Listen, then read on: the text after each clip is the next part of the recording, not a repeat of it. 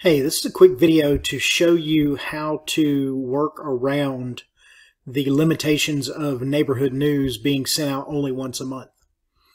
If you go to your website and you go to your IDX search and you put in a search parameter,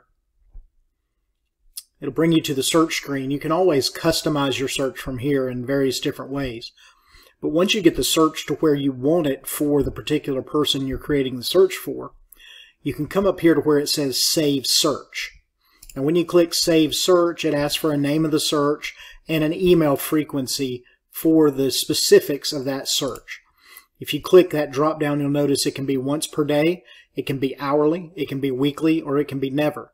Obviously, it's not going to be never because you're wanting it to go to someone. So if you choose weekly, you want it to go weekly. And in here, you've got the option to say, send me emails when 0 listings. You click save. What's going to happen is if the person has never registered on your website before, then it'll bring them to an account sign-in. Now, you can have account sign-ins even for non-Moxi users. So if you come here to say, I don't have an account sign up, then what it's going to ask for is the information for this particular person.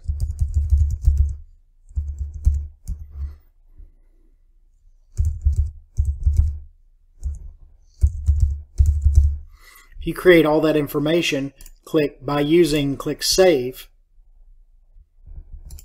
what's going to happen is it will trigger that to be sent to them on that weekly basis. They will get an email that says, let me open this up and show you what the email looks like. This is in a generic email program, so it doesn't have the images right at the moment. But they get a welcome email, and it says, welcome, your one-stop shop for selling, buying, and market information as your new personalized account to save your favorite homes, set up customized alerts, etc.